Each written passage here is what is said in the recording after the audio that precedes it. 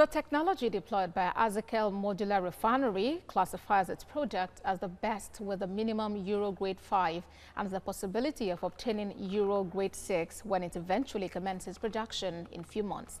This was what the president and chairman of Azekel Group told the executive secretary and officials of the Nigerian Content Development and Monitoring Board when both parties signed a partnership agreement in Yenagoa, the Bayelsa State capital. Ovieteme George has details. The groundbreaking of Azekel Modular Refinery was performed by former President Olusegun Obasanjo on the 17th of February 2018.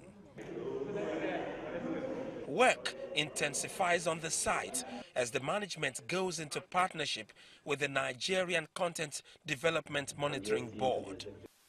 Both parties firm up their relationship with the signing of a partnership agreement for the 12,000 barrels per day Azekel hydro-skimming refinery. Azekel Petroleum is tagged as the best, most innovative refinery, particularly in ensuring that our processes are taking into high consideration the lowest level of gas emissions, the lowest level of environmental hazard, and protecting the environment as a whole.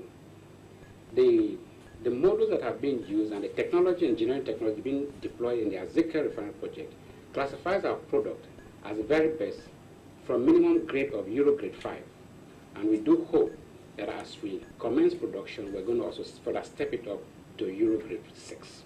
Apart from the size, what is also unique about the partnership is that the refinery would produce PMS, premium motor spirit, based on the condensate feedstock, about 1.3 million liters, which represent about 45 trucks of petrol, will be produced daily from the refinery. Other valuable product yields are diesel, kerosene, and mixed LPG, and small percentage of heavy oil. It is a partnership geared towards creating wealth and employment generation at various stages of the project. By signing a partnership, collaboration, it indeed a very laudable measure that we're very, very proud of. We're the most innovative technology, and it's about 75% completion. We are the number one. We are reaching the completion line first, and we are assuring Nigerians that in the next few months we will be selling refined product in Bayelsa State. And having NCDMB joining to collaborate with us only guarantees that our efforts have been much appreciated by the Nigerian state. Bayelsa State is safe for investment, and the Nigerian state is also attracting more investors. During the construction phase, we will employ about 200 skilled workers. During the operations phase, you have almost 2,000 direct, indirect, and induced employment. All we need is focus, determination, and serious partnership with the private sector to harness the potentials of the state.